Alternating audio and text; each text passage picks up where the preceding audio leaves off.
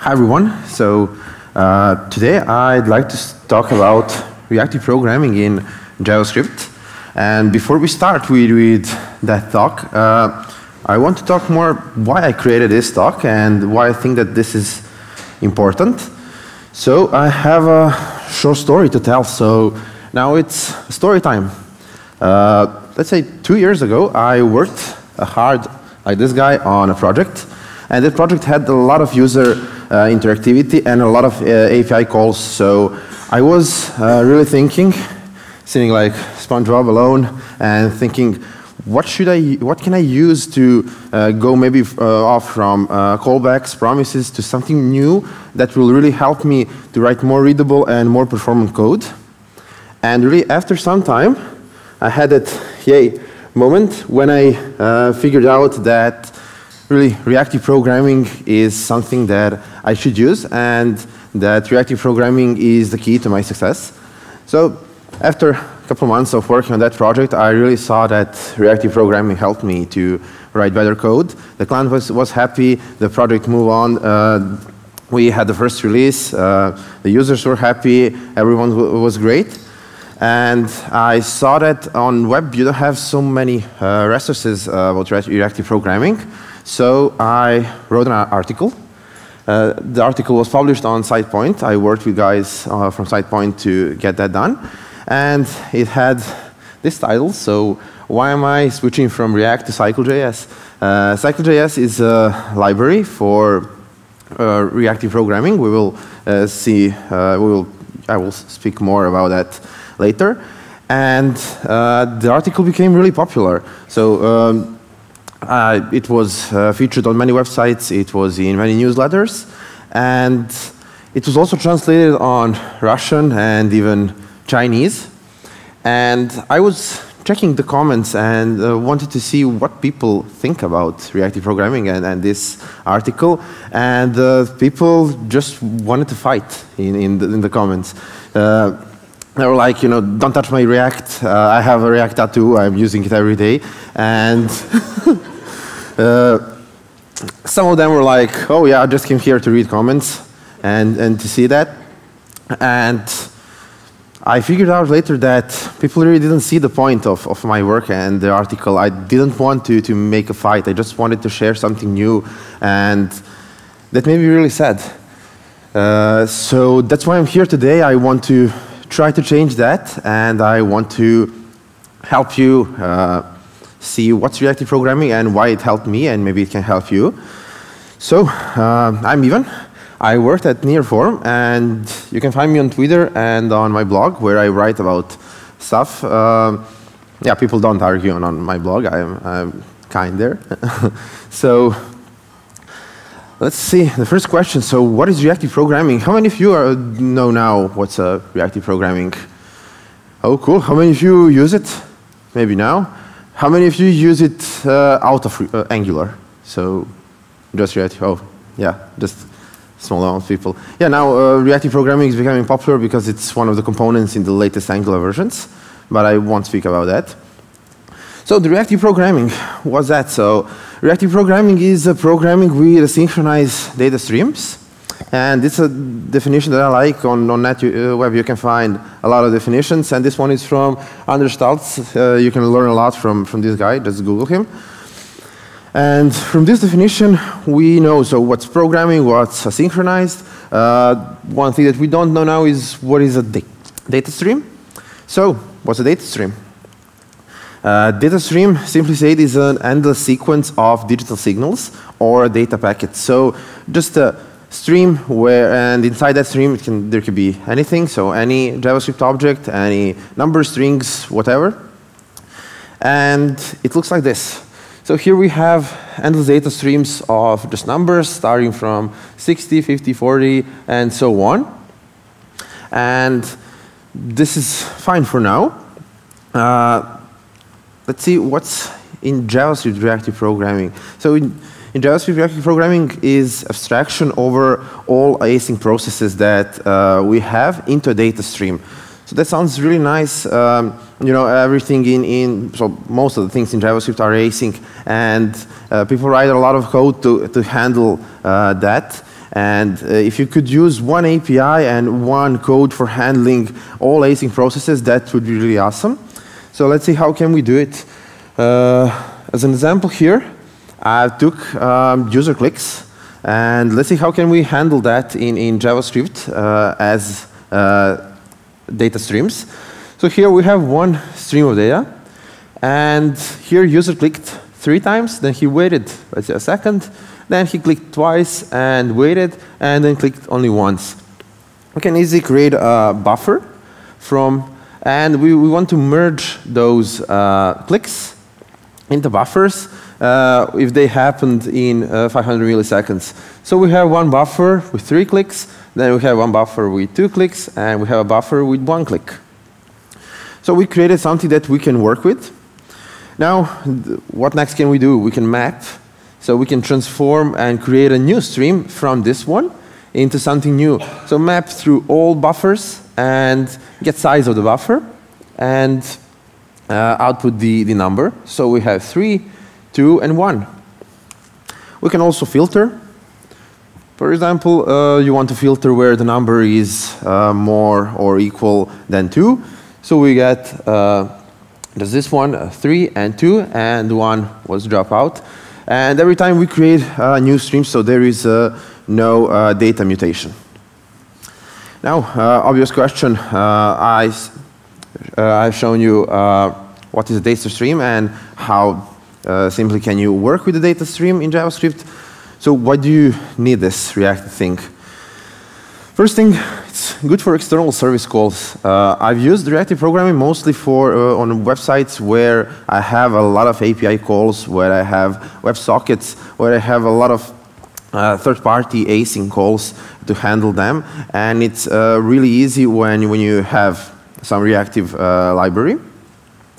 Next thing, performance. So I saw that, and you can see benchmarking on a bunch of websites that when you compare, for example, promises with handling some API requests with promises or handling API requests with some reactive library, it's a bit faster. So if you're maybe working on some monitoring system and you have like 100 graphs that should be automated in real time, you will gain better performance if you use some reactive library. Next thing, it's highly testable, and it's really easy to test it. There is no data mutation. You will just write functions where the input is some stream and the output is stream that you created. So you can simply test that. Just make a unit test, put a couple streams inside, and see what will happen. So expect some streams to be returned from a function. The most important things, so abstraction over all async processes. Everything that's async will be handled using the same API. You will read the same documentation for handling user clicks or WebSockets or HTTP API, and you will be able maybe to reuse some of that code too. Next thing, it's predictable code. So predictable code is code that you can understand just by reading it. So you don't need to execute to see what will really happen. So the code that you will write with some reactive library will be really predictable, since it will be really simple to understand what happens there. And expandable. So you can extend, just compose the functions that are simply pure functions. And if you're familiar with the functional programming, you can just really easy put one function inside another, and you can extend your code. And later on, so since it's just a stream of data, you can always just add one more function that will listen to that stream and that will do something to that stream. If you ever if you ever read something about reactive programming, you probably saw this term observable and observer.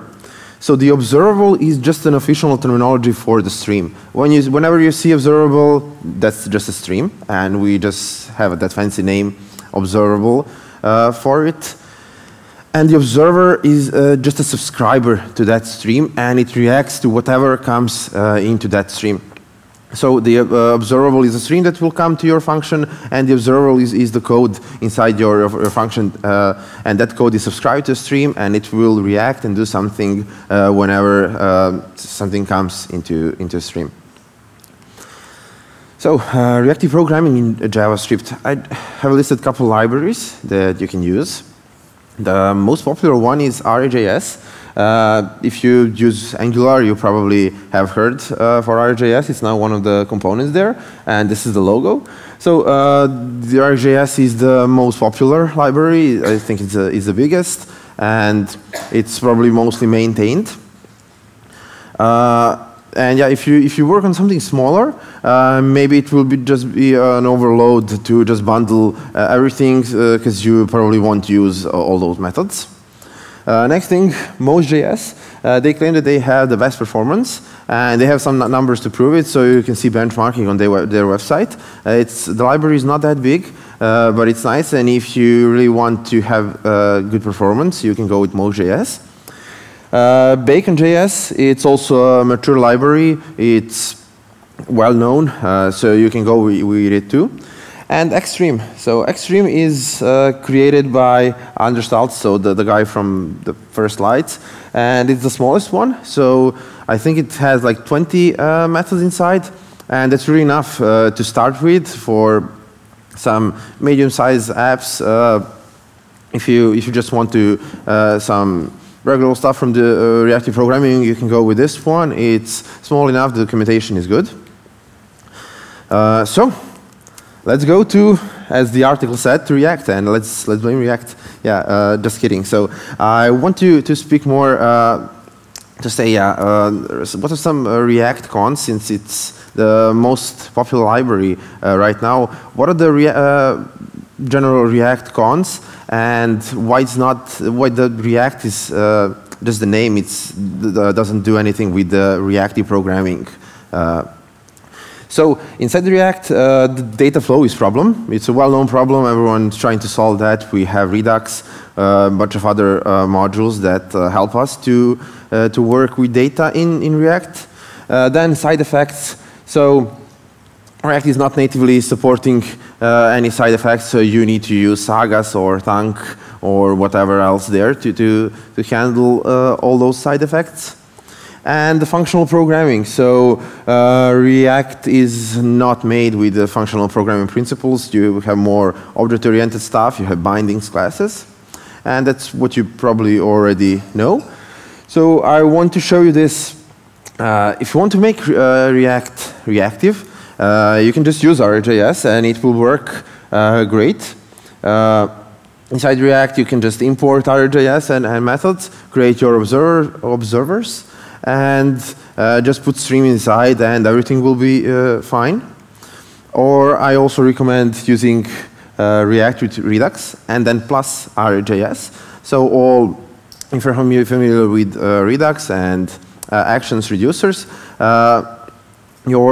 every action, so between actions and reducers, you can have a middleware, that's RJS, and so there will be a stream of actions, so you can intercept every action, create one more stream that will do the HTTP request or anything that's async, and then return that back to the stream, and the reducer will then read from the streams and save the data. That sounds a bit complicated. So you have React, you have one more library, then you add one big library at the top. So for the UI and for the front end, there's something else that I want to recommend now. That's Cycle.js. So that's a library from the article that I've written. It's made by Anders Staltz, the guy from the first slides. And Cycle.js is a functional and reactive JavaScript framework for predictable code. So it's exactly the thing that we want when we work with reactive programming. So we want something that's functional, that's reactive, and that's made for the predictable code. You don't want to put anything on top to make library reactive. You want something that's already reactive. So Cycle.js pros, the thing that were cons with React, there are pros here. So the data flow, have explicit data flow the name is cycle.js, so you can already imagine that data is just cycling around and circling. So you will have the data that's coming from the UI, then you do something with the data, and you're returning back to the UI. Same thing with the HTTP request with the WebSockets. So just circling around and putting pure functions on top of that that will do some data modification. Then side effects, it's really simple to work with side effects. So just connect your cycle.js app to DOM or to WebSocket, and everything else will be done automatic. You will just add functions that will receive data and work with it. And functional programming, so everything inside cycle.js is a pure function. Some more features when it comes to cycle.js. It's functional, so I just said it's just pure functions and streams. There's no binding, no classes. It's reactive, as the definition said. It's testable, so functional programming paradigm says that everything should be highly testable. Then composable, so just compose functions, just compose components that you create. And as I said, it has explicit data flow. So data will just circling around the app, and it's made for a large code basis. So the core code organization is really simple. Since it's just pure functions, you just need to have just one file for every component, and that's it. You don't need anything else on top of that. So you will have a small amount of code and then small amount of files, and it's really easy to navigate when you create something complex there. How's the cycle.js working? So this is from official website, and as you see, data flow is just circling around. Here are the, so they call it the drivers. It's DOM, HTTP, or anything else can be a driver. And from the drivers, we send streams as sources into our main function. And then from a main function, we just return the streams back to our drivers to re-render the DOM or to send more HTTP requests or update WebSockets. And here inside the main function, we have a pure data flow. So we have some streams that came in, we created new streams from them, and just returned them back. So everything just circling around. This is how cycle.js looks like. So just one method. It has just run, and then you pass your main function, so the main component, and you just pass an object of drivers. So the drivers that you want to connect to, and that's it. The drivers, so anything that's coming from the side is a driver. There are a bunch of them already created, so the HTTP one, the DOM, WebSocket, local storage, HTML file notification, history API, and so on. If you start with this, and if you don't find a driver that works for you, you can really easily create it. It's really simple. What are the official packages? So the cycle.js is coming with DOM package. It's a collection of drivers that work with DOM, and it has a virtual DOM based on the snap DOM library. It can also work with JSX. You just need to update Babel to transpile JSX. Next thing, history. So driver for the history API. If you want to add some routes, I mean, you probably want to do that. Then HTTP, so it's a driver for HTTP request. It's based on super agent. We have isolate, so that's a small method that helps us to make a scope data flow components. So you will create those functions that are rendering some stuff and that are doing something, and you want them to render. You want to render them inside your main function. So you will use isolate for that to just pass the streams that you want to those components and to receive the streams that they return. And it has those 3 run methods. So run, the one that I've shown you, is function for the apps made with the XStream. So Cycle.js is a small library, and you need to put some reactive library on top of it. I recommend XStream since it's the smallest, and the Cycle.js is also small. Then when you combine them, you create a small bundle of dependencies. If you want to use most.js, you can use most.run. It's official package from Cycle.js 2. Or if you want something bigger, RJS, there is RJS run that you can use to create an apps with RJS. Next thing, so there is a new pattern called model view intent that the creators of Cycle.js created. It's just a way how to organize the code inside your components. This is our main function. It has some source. It returns a sync, so that's again a stream. And people always create a mess inside the functions. There's a simple pattern that you can use called intent model view to organize your code.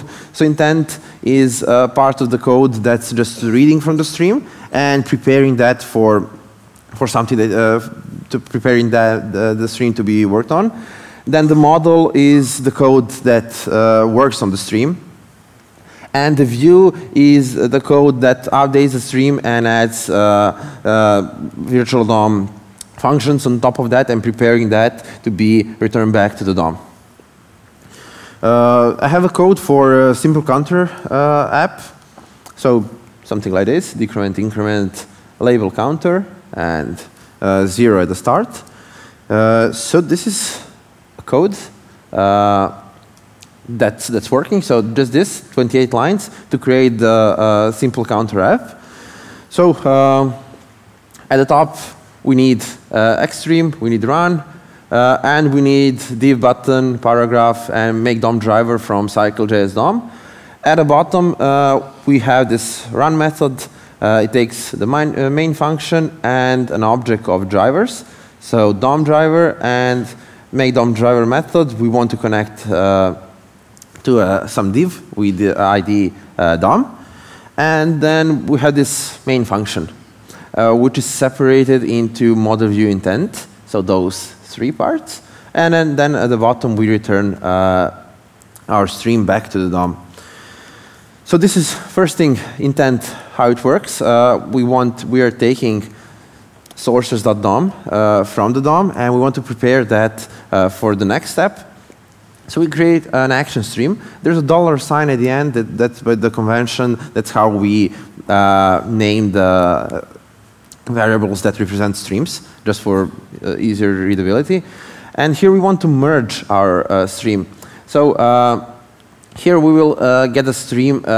We select a button with the class decrement and with increment. So those are 2 streams.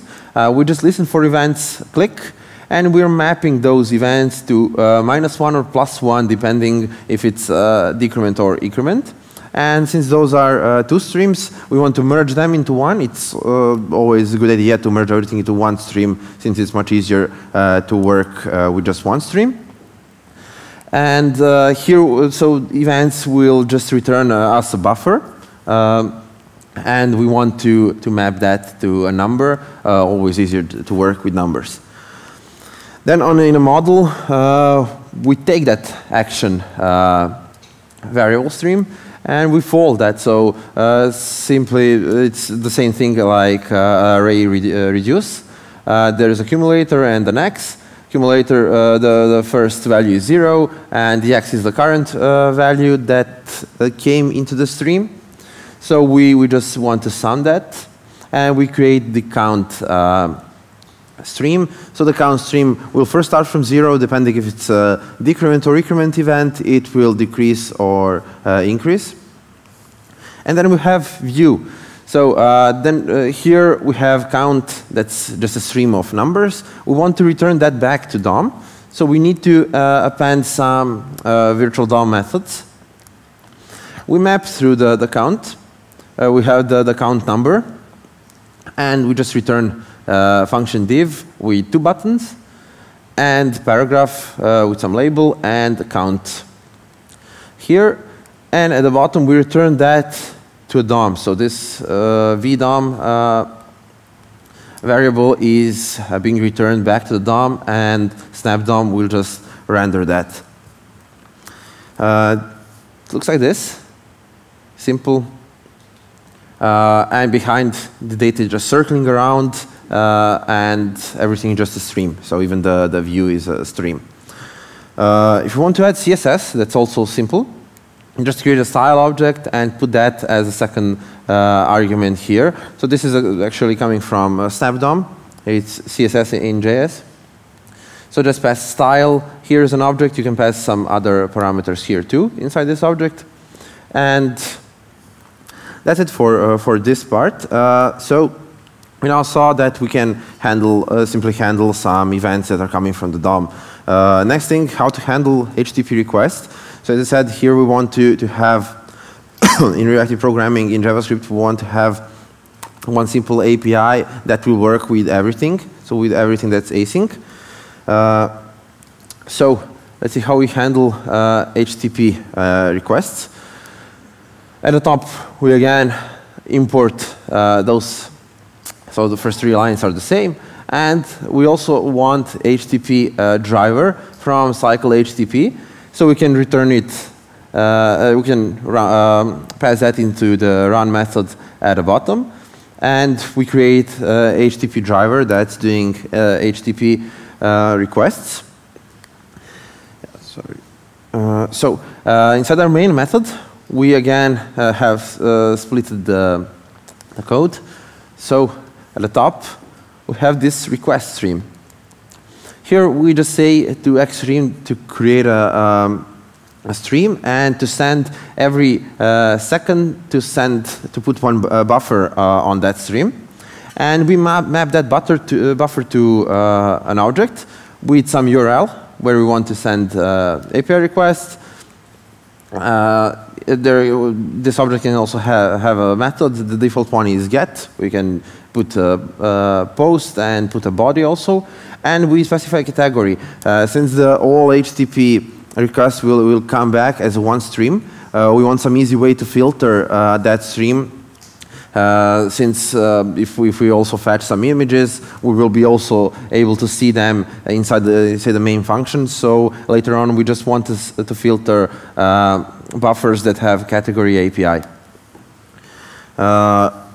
Here is the vDOM stream. So we just select everything. Sorry, so we just select buffers with the category API. We flatten that, so there will be multiple streams coming. We just want to flatten them into one to easier work with that. We map response, take the body. We start with, this code starts with, it's for, so here the result response. We don't want to write undefined. So before, on the first render, there won't be any HTTP request sent. So we want to start with something. We say response should be empty on the first render. And we map those buffers into a div with the h2 header. And we say response from the server is this one. At the bottom, we need to return our DOM back, and we need to return HTTP, so that's this one. So request, we want to return it back, so the cycle.js will start sending requests. How we work with components here, it's so simple. Everything is a function, so just put one function inside another, and you create your component view. The main function will receive sources and return things. And then here, somewhere we will need to just take sources that we want, send them to our subcomponent, and then we will receive things from that subcomponent, so we can return them back here. This is a simple code, so isolate method coming from cycle.js. You create sources excuse me, that are coming from to a main function. You create your child component, basically calling isolate, passing component, and the sources. And here you get, from child component, you get some streams back. You can take them, so it's a VDOM, for example, or any other value that you want to receive from that component. It can be some calculation inside. And everything that child component returns will be a stream. What are the CycleJS cons? So there are always some cons, and this is not an ideal framework. It's a community, so it's not that new framework library. It's there for a couple of years, but the community is still small. It's not like Angular or React. And, there are not so many modules that support it, but it's easy to create one and to just publish that and give back to a community. Learning new paradigm. So the reactive programming is hard to start with, and without that you cannot work with CycleJS. You will need to spend some time to find the resources and to learn how to use it. And of course, some apps don't need to be reactive. If you're building some simple website or a blog, there's not so many user activity. There's probably just one API endpoint to fetch all articles, and that's where you just don't need CycleJS. It's not made for that. It's made with more side effects, with more interactivity in the app. So the conclusion of the talk is reactive programming is old paradigm with now new usage. So I think it comes from the 90s. But till now, we didn't really use reactive programming. It's not for everyone. As I said, sometimes your apps don't need to be reactive at all. It's perfect for real-time apps that require high performance. So I was building a monitoring system for 300 microservices that we use, and basically sending requests to more than 300 API endpoints, and it has 300 graphs. So with CycleJS, that was really simple, and it worked perfectly.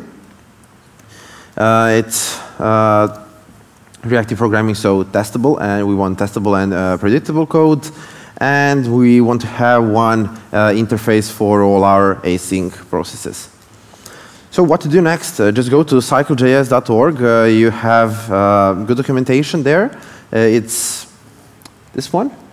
It has this on the side, so you can see how to start with and create some simple apps.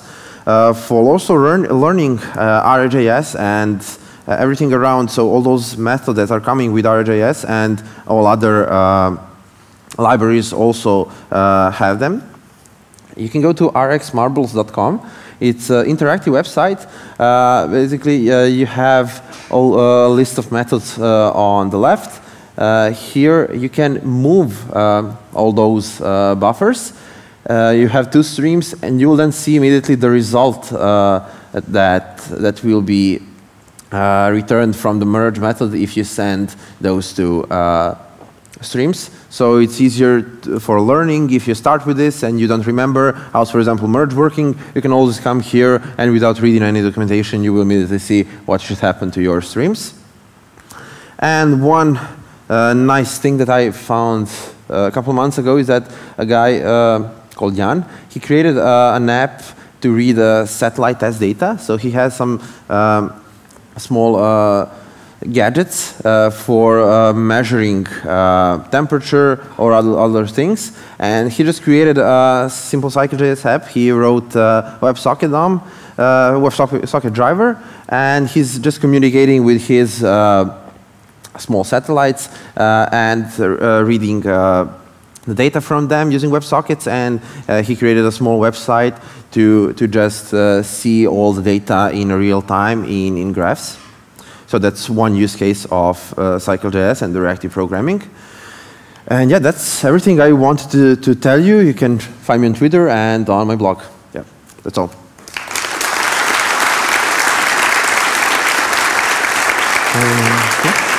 Thank you. All right, we have a few questions for you, if you'll join me here. Yeah. All right, so You touched on some of this, but one of the questions was, what are the cons of using reactive programming, and when would you not want to use it? So you mentioned, if you don't have a highly interactive site, but like, what's the threshold? Yeah, it should be. Also, what are the people with React tattoos saying? Yeah, I got some emails. Yeah. It's like, this is you're telling that something new is better than React. You're not right and stuff like that. Yeah. They were kind of nice, but that wasn't my point. I didn't want to say that React is bad. I use it every day. So. But so in the scale of a non-interactive site to interactive site, like where do you think? I'm not sure what so the question was, when would you not use it, and what are the cons, and when would you not use reactive programming? And you mentioned if you don't have an interactive site, but what's that threshold? I'm not using reactive programming all the time. So you can just use callbacks or promises, and you can handle everything in your Angular or React app. But when it comes to some more readable code, and when you have a lot of charts, for example, or you have a lot of interactivity, it can also work with promises, but I would go with reactive programming path and RJS, for example. When you want to have some async events coming from, that's what Angular really uses, RJS, to asynchronously communicate and send data across components. Yeah. Okay. Yeah.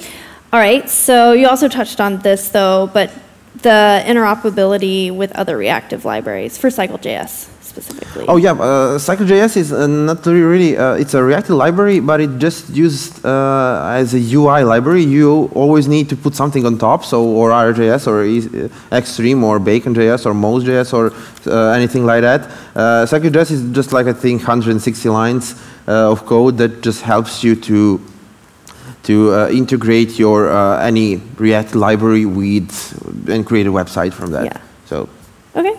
All right. And then lastly, what about server-side rendering in Cycle.js? Yeah, I didn't do that. So not sure. So probably definitely can work. I didn't really think about that. But yeah, if someone has that question, we can maybe chat later. I will try to find something. Cool. Thank you so much. Thanks. Thank you.